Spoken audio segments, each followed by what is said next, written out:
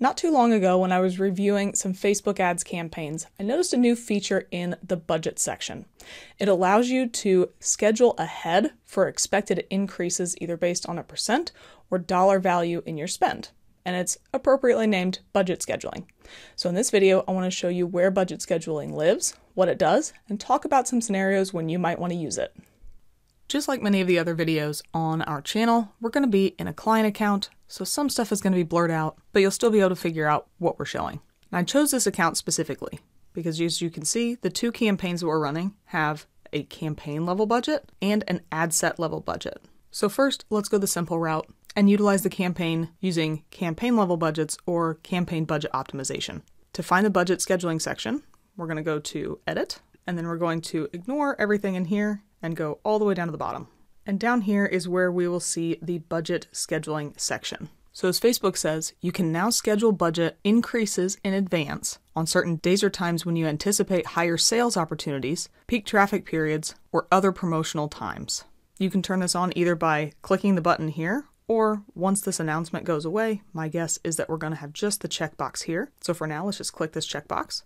And if we scroll down a little bit, be able to see the editor that we have here. The first thing you do is choose the date range down to the minute that you want your budget increase to take place. Since I don't actually want this to be published in this account, I'm going to pick a date kind of far in the future. We'll do late next month. And then you do have the ability to choose the hours that everything runs, but it can only go to the nearest 15-minute interval. So if I wanted to do 9:45, we could start it then, and then set the end date for same thing, same day or time that we want. And the second option we have is to choose what the adjustment is going to be. You only have two options here. You can increase your daily budget by a dollar amount or by a percentage amount. And those are pretty easy. As you can see here, dollar amount defaults to $5 a day. And since we had a $129 daily budget level, you can see that Meta will aim to spend an average of $134 a day with that $5 increase from the date range that I have above. If I wanted to increase this down by a percentage, it starts off at 25%, but you can change that to whatever you want. And then it will tell you what the average daily spend it's going to shoot for. I think that's really handy because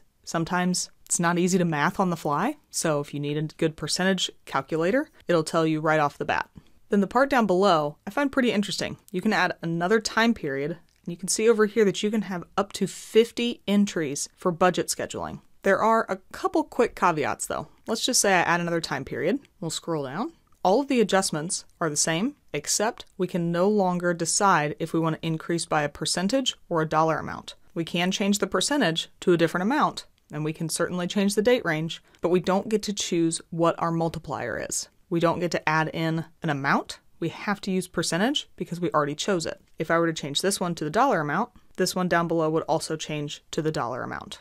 If you wanted to remove any time period because you decided you didn't need it, you would just click the remove button. And you'll see up here there is a view drop down. So if I click this, I have one upcoming entry, 0 completed, and 1 total, because I only have one here. But if you have upwards of 50, as you can tell, this line item might be a little bit challenging to look at. Even if you narrow them down, and you can see that there's one date range here, and there would be a second one below it if I had that, it could still be pretty tough to go through all 50 of them. So you do have the option to choose all of these different pieces here. And then just like pretty much every other change in Facebook, this is going to be a change that you would then need to publish rather than just have it take immediate effect. Let's go ahead and do that just so you can see what it looks like. Now with everything refreshed, scroll all the way back down. I have this line item here, and now it's listed as scheduled. Again, if I wanted to change it, I could open it up and remove the time period. And I'm going to do that because I don't want that to happen for this account. Now uncheck the box here. And then again, once you remove a budget scheduling increase, you need to click publish again so that it will be removed from your campaigns and you won't have any increase in your budget for any of the time periods. Just remember, if you're trying to remove something that you've already scheduled, you need to click publish again. Now, I mentioned earlier, we're starting in a campaign that has campaign level budget optimization. So there's only one adjustment that we would make here. But depending on what your account structure is and how you're managing your budgets, you might need to use ad set level budgets. So let's jump into that other campaign. And here, if I click on edit at the campaign level, do the same thing, scroll all the way down, you can see that since there is no budget being used at the highest level, and look at me, old school, calling it campaign budget optimization when it's obviously called Advantage Campaign Budget Plus. Silly me. But since we're not using Advantage Campaign Budget Plus, we need to choose the ad set we want to use. And then we don't scroll down quite as far because this option is right here at the budget and schedule section. All of the tools are going to work the exact same way as they do at the campaign level, but here you're setting them at the ad set level because you're not using Advantage Campaign Budget Plus. Now, this could be really useful if you have one audience or one section of users that you believe is going to require the budget increase when another isn't. But if you need to increase budget for all of your audiences, be able to capture as much demand as possible during this time period, just remember you would need to set it up for every single individual ad set, all with the same parameters. And then don't forget that all of your daily increases will compound. So where this ad set has $26 a day budget, we're now at $31. If we did that across 5 different ad sets, that would be a $25 a day increase total.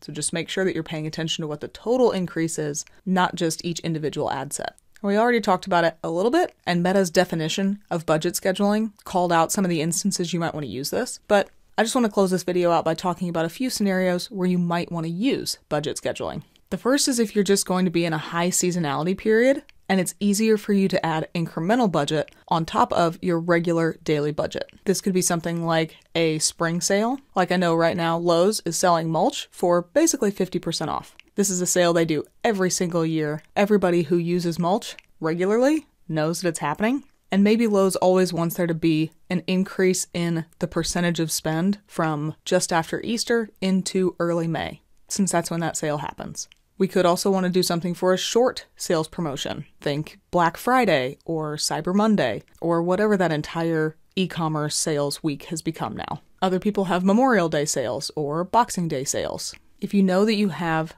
a high demand promotional period coming up, and rather than changing all of your budgets and needing to change them back, you just want to schedule an increase in advance, this is an easy option to do that. And then the last two kind of go hand in hand. Maybe one of your other marketing channels is going to have a big boost, and you want to make sure you capture any of the demand around that. Maybe you're putting out a big email push, maybe your CEO is going on a really big podcast, or maybe you're making a company level announcement.